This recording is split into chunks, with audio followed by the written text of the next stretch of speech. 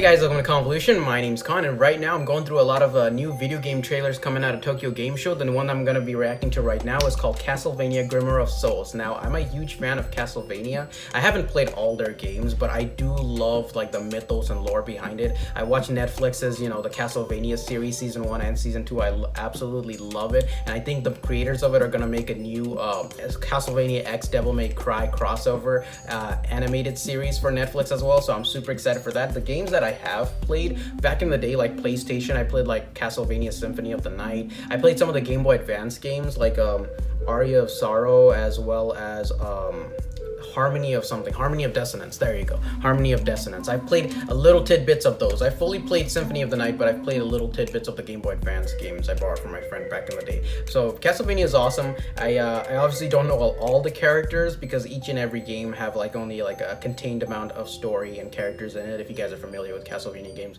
But I'm happy to check this trailer out. If it's interesting, I'll definitely try and play it. I love the side-scrolling games, so let's go ahead and check this out in 3, 2, 1, son.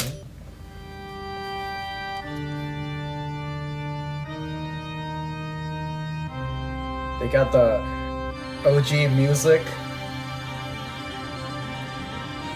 Oh, you can see some of the... I haven't played the Lord of Shadows version. They got the... Oh shit! They got freaking Simon. Alucard, yeah. Dude, this looks good. That looked good. Simon, yeah. Wow. Charlotte.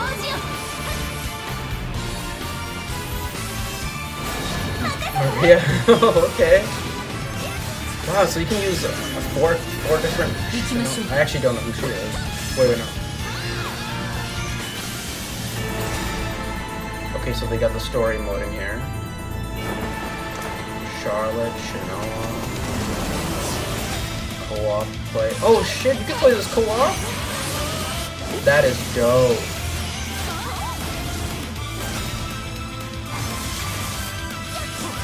Yo.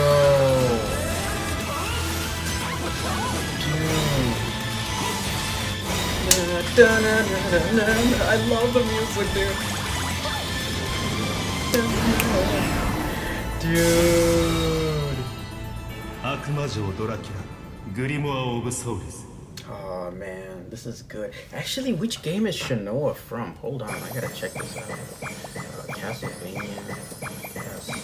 Shinoa is the heroine of Castlevania Order of Ecclesia. Yeah, I never played that one, but that's pretty interesting. So you can use a whole lot of different characters. I wonder if they'll be merging different stories from different eras of Castlevania all together, because there's like a huge mythos and lore of a timeline of Castlevania games, and it's all kind of connected one way or another. So very interesting. This game looks good, guys. It looks really good, and you can play as like 5 different characters. That's dope as hell, so I'm super excited. And what did you guys think? Leave your comments down below. Share your thoughts. I'm happy to hear, like, if you guys know more about this game, I'm happy to hear your thoughts on it. So I'll see you guys later in the next video. Until then, have a wonderful day or a wonderful night wherever you guys are.